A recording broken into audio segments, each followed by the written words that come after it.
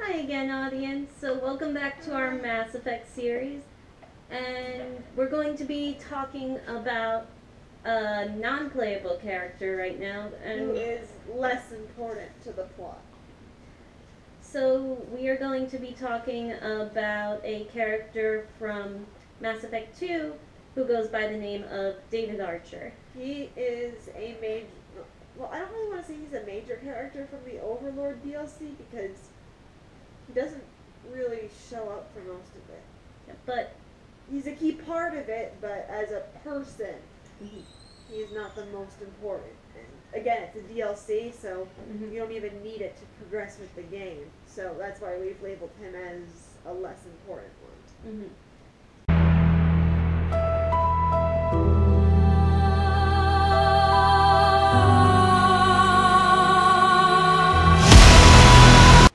So David Archer is the younger brother of Chief Cerberus scientist Dr. Gavin Archer, and basically they're stationed on the planet I-8. Sorry if I butchered that. And they are trying to figure out ways to communicate with the Geth, Now, David is autistic and a mathematical savant. And this, I don't quite understand it, but this somehow, hi Cody, this somehow lets him communicate with the Geth himself. He knows what they're saying in their staticky language. That's what it sounds like to me, static. No, definitely it's like static. So what does his older brother decide to do? He decides to forcibly hook up his brother to a machine, and David becomes this hybrid VI who they intend to use to communicate with the Geth. Gavin Archer, he undoubtedly wins Brother of the Year. But so It really does torture David. Like, you hear him screaming throughout the DLC. You don't even realize it's a human screaming until later, but once you realize that, you definitely hear it. Yeah. So because it is too much for David's brain to handle when they hook him up with the VI, and it just goes berserk. And he tries to infect the Normandy with this virus so he can get out, basically. He's Brent alone.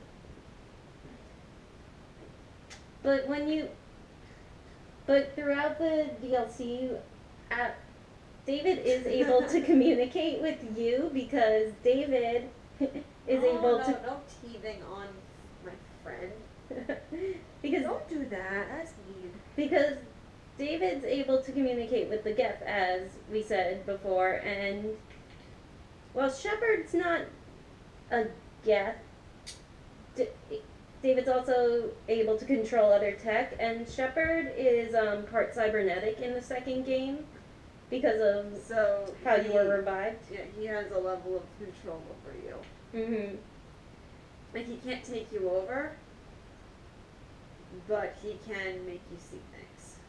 Yes, and hear him. And when you can finally understand what he's saying, all he keeps saying is quiet and please make it stop, which is actually very common for someone who has autism, because people who have autism, they generally do not like loud noises.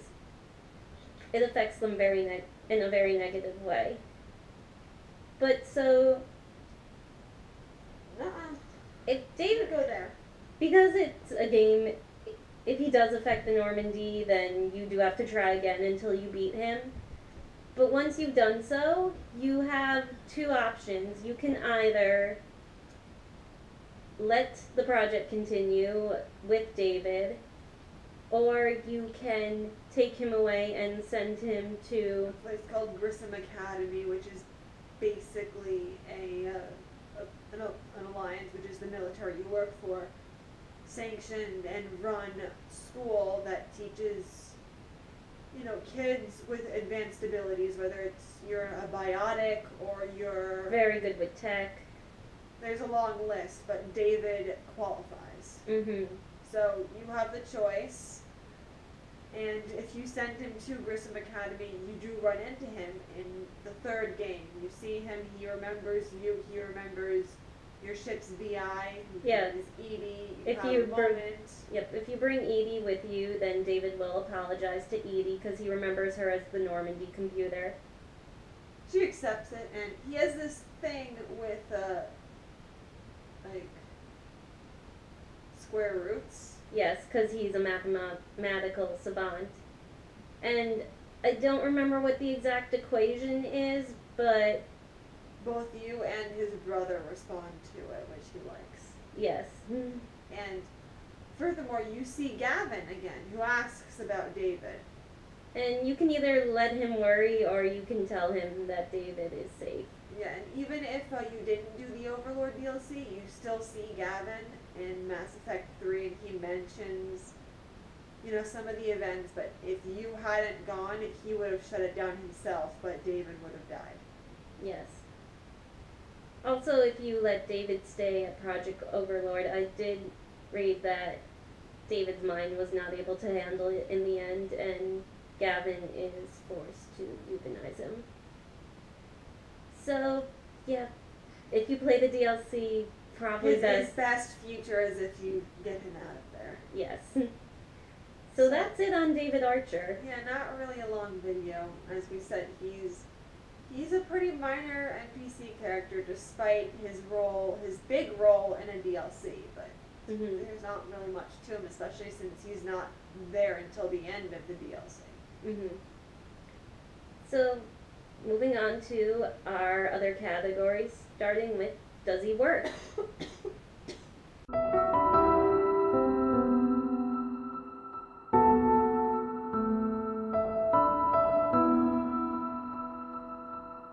Now, the game would go on without him regardless, but As it's a DLC, and DLCs, while they can add to the experience and make it better, they're not required. But in terms of the Overlord DLC, then yes, he does work because it's his mind that is hooked up to the VI. And Well, that just means he's needed for the DLC. That does not mean he works as a character. That's true. Sorry. I mean, he is important, but we don't really know much about his personality. Other than he's autistic and he likes square roots and he can somehow talk to Geth.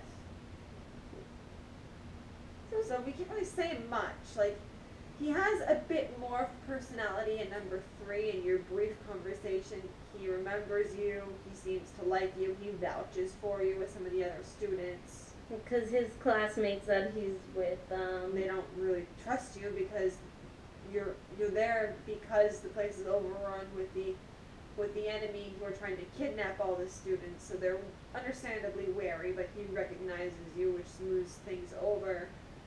But yeah, we don't really get much of a personality for him, so I don't think we can really say much for this section. No. He doesn't not fit, but he doesn't really fit either because we just don't know much about him. I mean, he's needed in the DLC, but again, there's not a lot about his personality. Yeah, we don't know besides math, we don't know what he likes, we don't know what his worries are. We don't even really know what he thought of his brother. Yeah. Although I think at the end of the Overlord DLC, if you choose to take him to Grissom, you can hear him say it all seemed harmless, or something along that line. I don't recall. It's been a while since I played Mass Effect 2. But other than that, like we've been saying, we don't get much out of him. I will give BioWare a lot of credit though, because I haven't seen a lot of characters who have autism in video games, and they got a pretty accurate depiction from what I've learned about autism. Okay, so then for our next section, it is, does he work in his setting?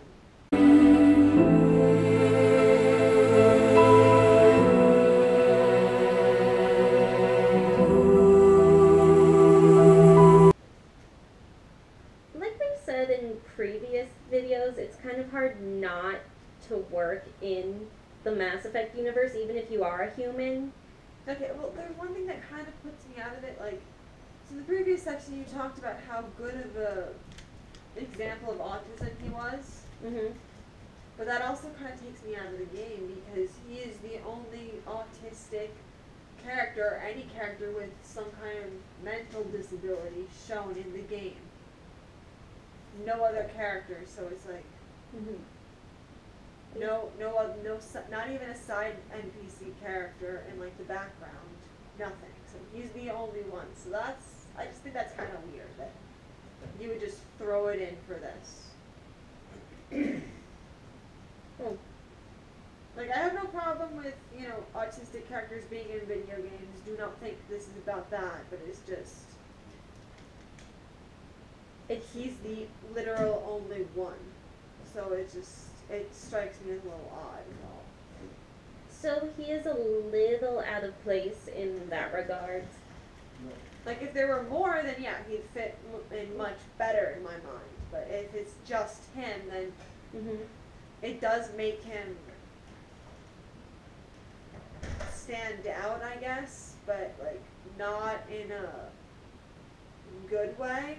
Because the other Not in a bad way either, because again, it's not about him being autistic, it's about him being the only one, so it's like, it's not a good standout, it's a, why are you doing this standout? So it's just, we see him for literally like 2 scenes in the whole trilogy.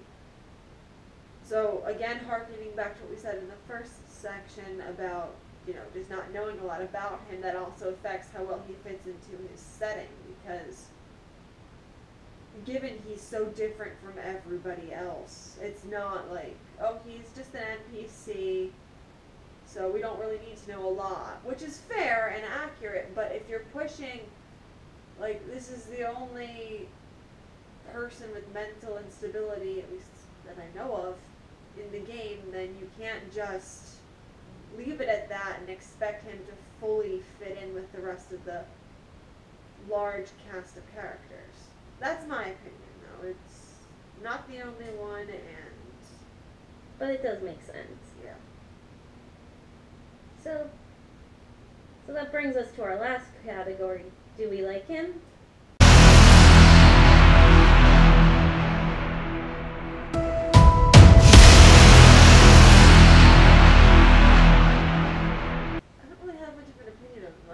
Bad for him because he went through hell. Yes, I definitely. At the hands of his brother, someone who did love him. Mhm. Because as messed up as Gavin was, he did love his brother. You could feel that. Mhm. But like, other than feeling pity for him for his shitty situation, I don't really care. Because his brother was like, as terrible as his brother was as a person, he was a more compelling character, I thought. Definitely, because you don't, like we said, there's not a lot to know about David. But, so, don't love him, but don't hate him either. It's just, He's just there, and you do feel really sorry for him because of what his brother put him through. So yeah, that's that for David Archer. So, one more video left in the Mass Effect series, and we will be talking about another non-playable character, but we're going to talk with someone with a little more personality. And presence. Mm-hmm. So, we'll see you guys in our final video. Bye! Bye.